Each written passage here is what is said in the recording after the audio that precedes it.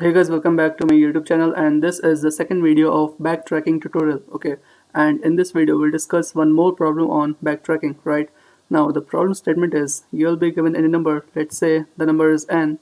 Then what you need to do, you need to find out all the possible combinations from 1 to n whose sum is n itself. Right now let's take the value of n as 3. Okay, 3. Now we need to find out the possible combinations from 1 to 3 whose sum is 3. So the first possible combination will be 1, 1, 1, right? Because 1 plus 1 plus 1 is 3. Then the second one will be 1, 2. 1 plus 2 is also 3, right? And then at last we have 3 itself, right? So these are the possible combinations from 1 to 3 whose sum is 3, right? Now let's take the value of n as 4. Okay, let's take the value of n as 4. So let me show you the output.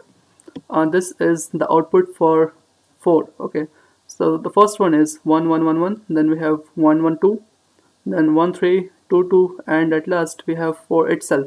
So this is what we need to print in this format. Okay, now let's try to understand how we can solve this problem with the help of recursion and backtracking. So here I have created this function, and we just need to pass these parameters here, and we need to call this function from main, right? Since we are using recursion, so in recursion there is the involvement of stack. Okay, so this is the stack function called stack, which I have created here, and we'll try to understand how internally this function works, right? So here these are the parameters. The first one is the vector. We are using vector for storing these elements because we need to print all these elements, okay, row by row. So in vector we'll be storing these elements. And the second one is the number itself. So let's take the initial value of n as 3. Okay, and the third parameter is the index. We'll use this parameter in this for loop, right? And the initial value of index is 1. Okay, the initial value is 1, and here I have written 1 2 3. 1 2 3 is nothing but it is actually the steps that is there inside this for loop. So this is the first step, then we have second step, and at last this is the third step. So 1 2 3 are the steps I have written here. Okay, so we just need to call this function from main, right? But before that, let me rub this.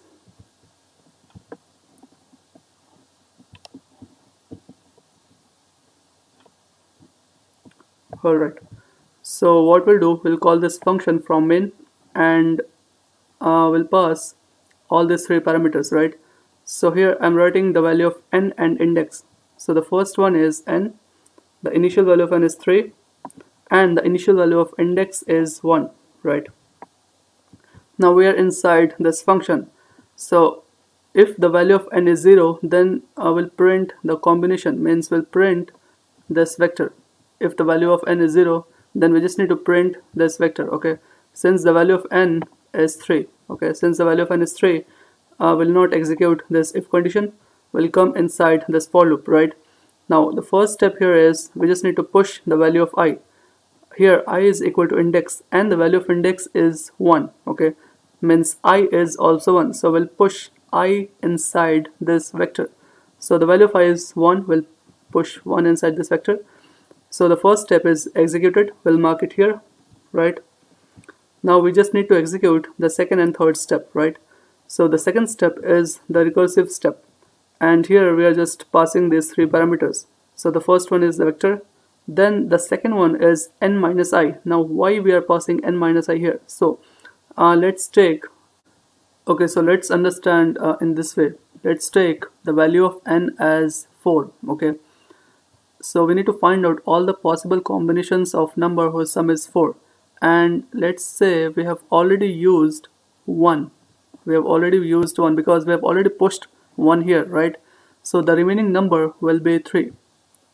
4 minus 1 is 3, right? So we need to find out the sum for 3. We need to find out the combination of numbers whose sum is 3. Okay, so this is the idea that we are using here. So we'll pass n minus I and I. Okay, now in the function called stack, the second step is completed. So here we just need to write the value of n, which is n minus I. So n minus I is 2 and I is 1 itself. Okay, I is 1.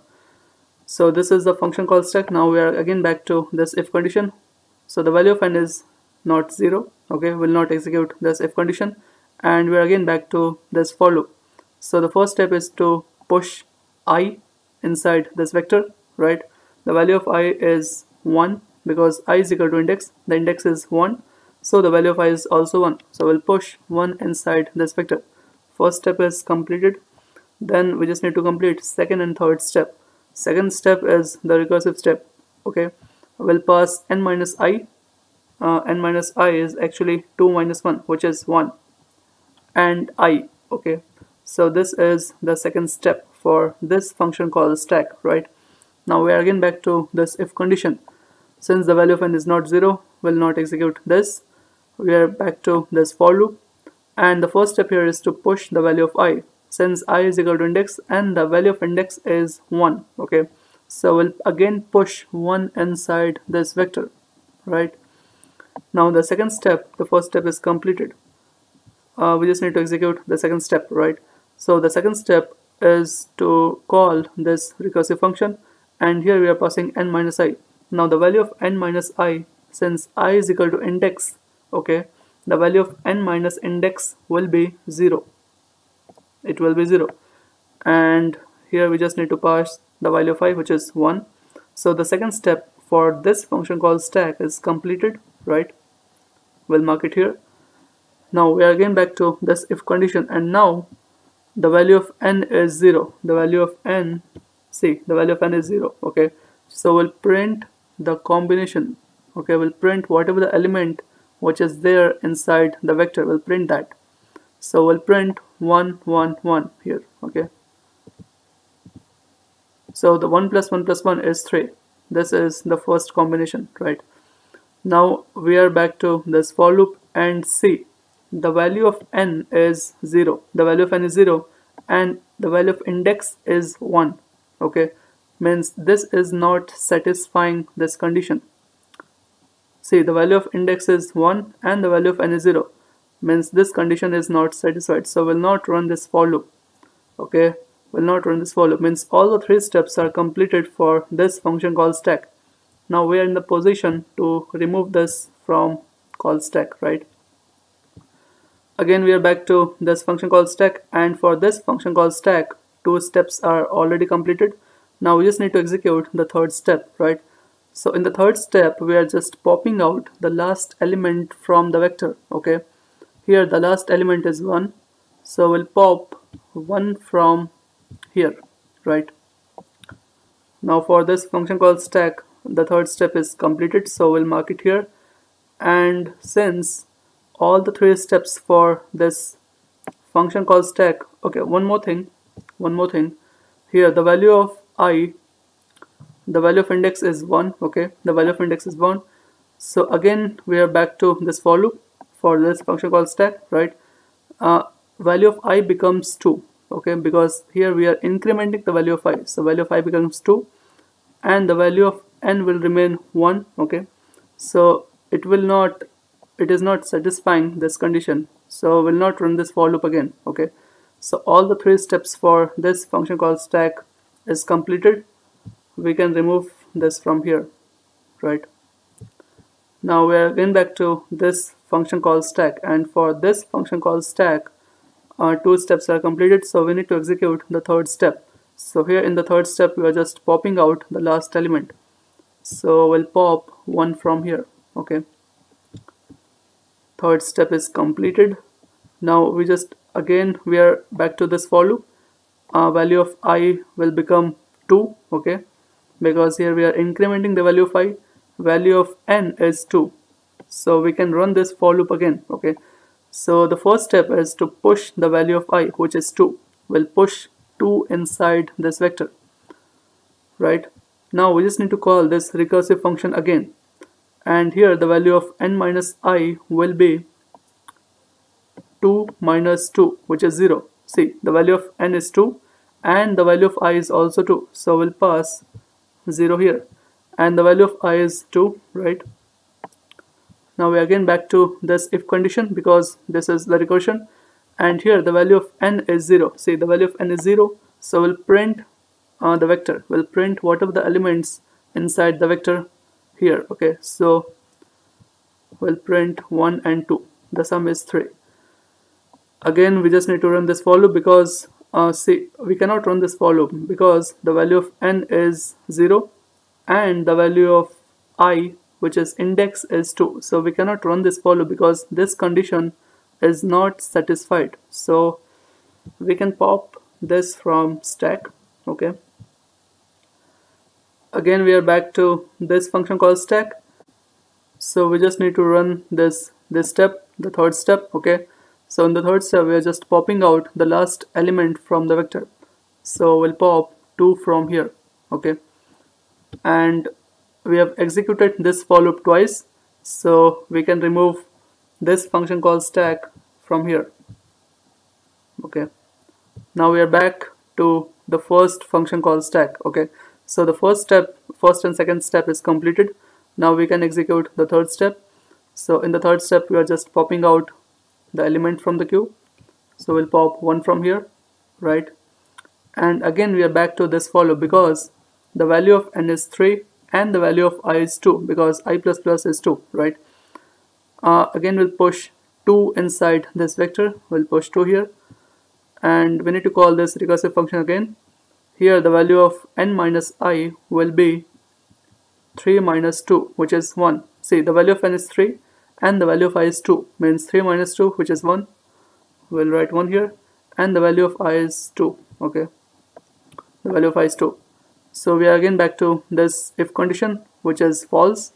Now you can see that the value of n is 1 and the value of index is 2, means this condition is false, so we'll not run this for loop. Okay, and we can remove this stack, this function called stack from here.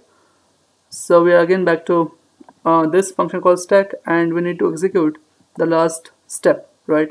So the last step is to just pop out the element from the queue. So we'll pop 2 from here, and again we need to execute this for loop because the value of I becomes 3 and the value of n is also 3. So 3 is smaller than or equal to 3, means this condition is satisfied. So we'll run this for loop again. Okay, the value of I is 3, so we'll push 3 inside this vector, right? And again we'll call this recursive function, and here the value of n is 3. See, the value of n is 3 and the value of I is also 3, means it is 0. It is 0. Okay, the value of I is 3, right? Again we are back to this if condition, and here you can see that the value of n is 0. The value of n is 0, right? Means we can print this vector. So we'll print 3 here. Okay, we'll print 3 here. Now this is done, and again we are back to this for loop, and here you can see that the value of n is 0 and the value of index is 3, means this condition is not satisfied. So we can remove this from stack. Okay, and we are again back to the first function called stack, right? And we need to execute the last step, which is to remove the last element from the queue. So we'll remove 3 from here. Okay, and all the for loops are completed for this function called stack, right? So we'll remove this from here as well. Okay, and we're again back to the main function, and this is the output. This is the output 1 1 1, which is 3. 1 plus 2 is also 3, and 3 itself. Okay, so this is how we can find out the combination sum of any given number, and this is the code for it. Okay, so this is the main function, and here I'm calling this combination sum function. These are the parameters, and this function is similar to this one. Okay, now let me run this. Let's run for number 5. So for 5, these are the possible combinations. Now let's run for number 10. Okay, for 10. So for 10, these are the combinations. Okay, so this is how you can find out the possible combination using backtracking, right? And here is the code. So that's it for this video. Thank you.